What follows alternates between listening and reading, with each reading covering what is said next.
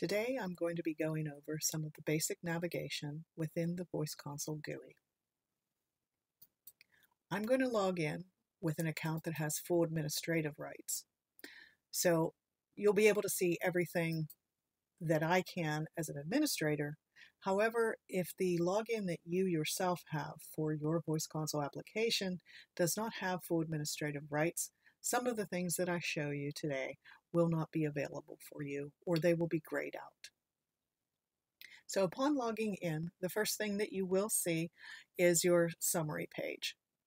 Now, you can arrange these summaries any way that you like, simply by grabbing a hold of them and dragging and dropping them to change their position.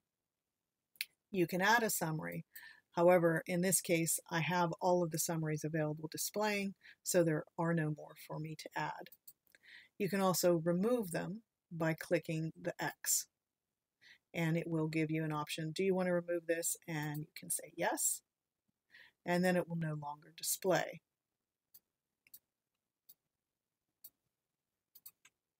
If you want to add it back in, you simply say add a summary, and it will show up here as the only one, and you just say add this summary, and it's back. The next tab that you have is your administration tab, and again, if your account does not have permissions to do administrative actions in the GUI, you're not going to either see this tab at all if you have none in the administrative tab, or if you have been granted some rights here but not others, you will be able to see the administration tab, but you will have some of the items on this side missing. The next tab is the VoiceConsole tab, and it is from this tab that most supervisors are going to work. When you click on it, you will be dropped automatically into your operator management area. And then there is also the device management tab, which will show you all of the devices that you have at the site. Now, the first thing that we want to cover are filters.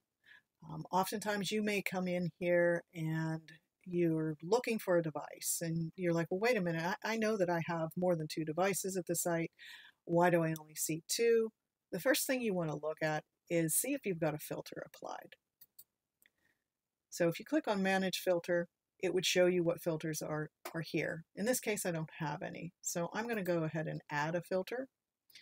I'm going to say that I want to add by the serial number of a device. And you have some options here when you're doing a filter. It will be different for each type of filter, but you can select from the drop down to, do you want to starts with, ends with, contains, or is equal to. In this case, I'm going to say starts with, and I'm going to put in 59, and I'll add that filter. And once you do that, you'll see that the other device in the site is no longer there. Now, if I close this, now you'll see up here under View Devices that it is filtered by serial number. So again, if you come in and you're not seeing all of the devices that you think you should, check this filtered by, and if you just X on that, it will remove the filter, and voila, all of your devices will be showing again. An important note about filters is that the filters you apply under your login will only be there for you. So, if you have a login for every person who would go in and manage your VoiceConsole, they're not going to be able to see the filters that are under your login. So the next thing we want to look at is adding and removing columns. So you can see here we have many different columns that show us a lot of information about the device. The same thing is true on operator management. You can see that there are columns for the operator management as well. And also the same thing for your task packages.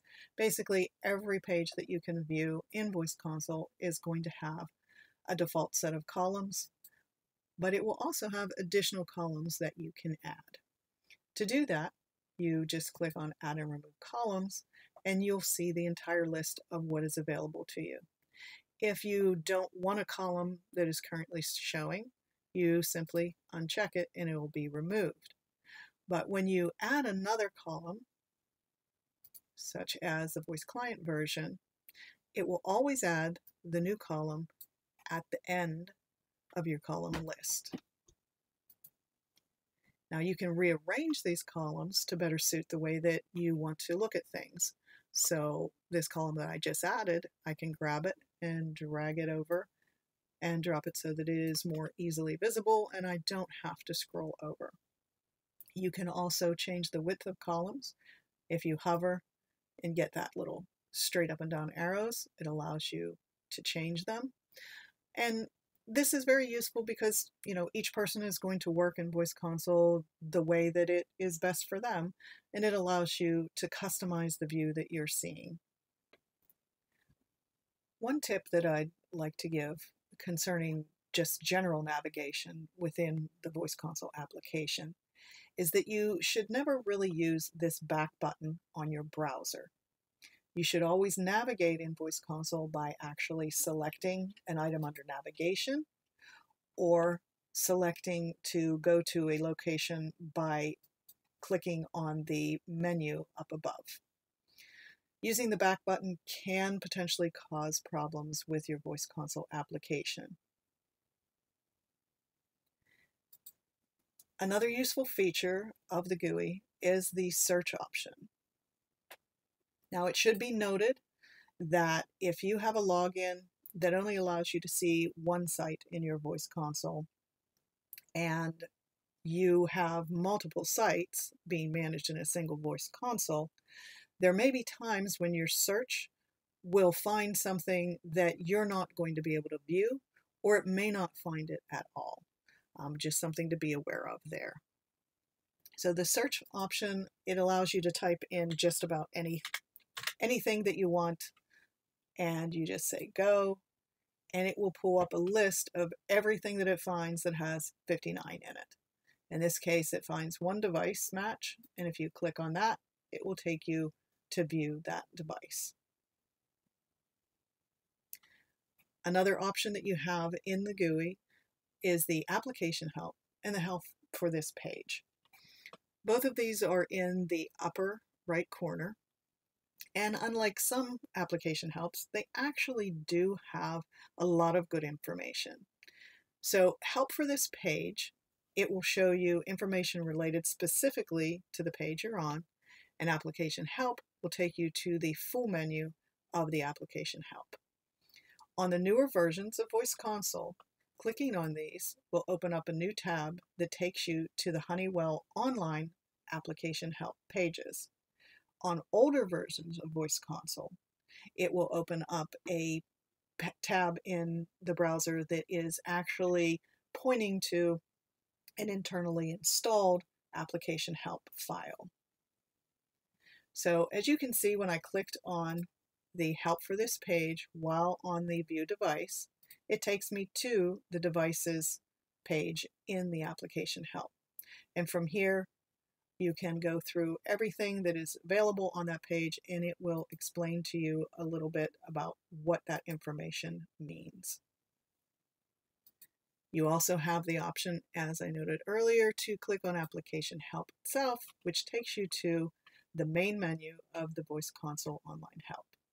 From here, you can click on any of these icons below to take you to a general, page for, in this case, configuration parameters or troubleshooting, or if you are an IT department in the process of wanting to install a new instance of VoiceConsole, the implementation guide can guide you through that.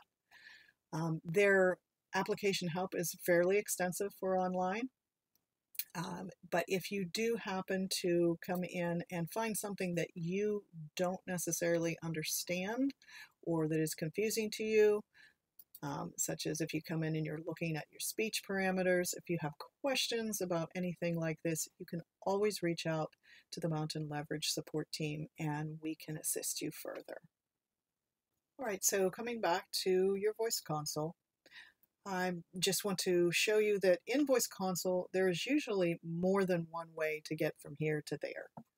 So in this case, for device management, if I want to view devices, I can click on View Devices, or I can click on device management and it takes you to the same place. Similarly, if you are on the operator management tab and you click on device management, it takes you to the view devices by default. When you want to look at a device itself, you can highlight the device and under device actions select to view the selected device, and that will take you to the view device page. Or when you are on the device page, you can click directly on the hyperlink for the device name and it does the same thing. In the same vein of thought, there are more than one way to do some of the tasks that you want to accomplish in VoiceConsole. For instance, if you're enabling logging on a device, the most common way to do it and the easiest is to highlight the device, come over to Manage Devices under your device actions, and then select to enable logging for the selected devices. However, you can also enable logging by clicking directly on the device, opening the device page, saying Edit this device, and if you scroll down, you will see the option here for logging. In this case, this device is already logging. If I want to turn that logging off, I just say to disable it, scroll all the way down, and say Save Changes. And you'll get a confirmation that this device was modified. In this case, it is stopping the logging. So those are just some of the basics for navigating through the VoiceConsole GUI. As always, if you have any questions, you can always reach out to the Mountain Leverage support team, and we would be more than happy to help you.